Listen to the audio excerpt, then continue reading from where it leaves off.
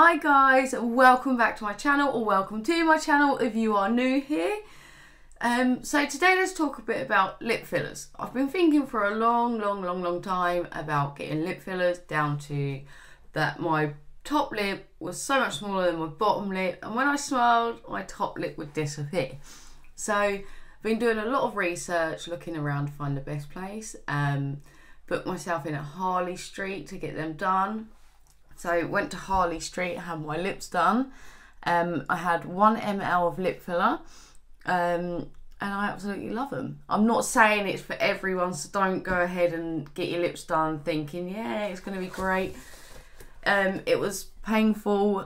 It was a little bit painful, especially the cupid's bow here. That really hurt. I did bleed a lot. So what I'm going to do is I'll leave some photos of before and after so you can all see how they were. But this is after. Much more definition in my top lip as well. I had a lot more in my top lip than my bottom lip. I just had a little bit put in there just to sort of even it out with the top lip. But yeah, I absolutely love them now. They're perfect. It took about a week for the swelling to go down. It was a week yesterday since I had them done. So yeah, they were quite swollen, which I'll put in photos of like progress.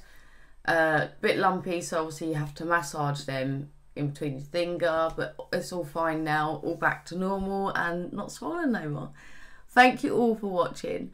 I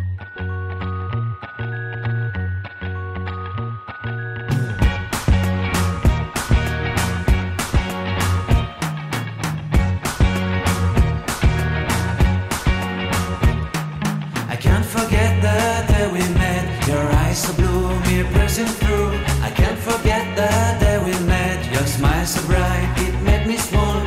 Our love is like us. Hi guys, so this is the second day after having lip fillers done. They're still very swollen. I can't wait for them to go down, and then I can see the size that they finally are. So here's just a quick update.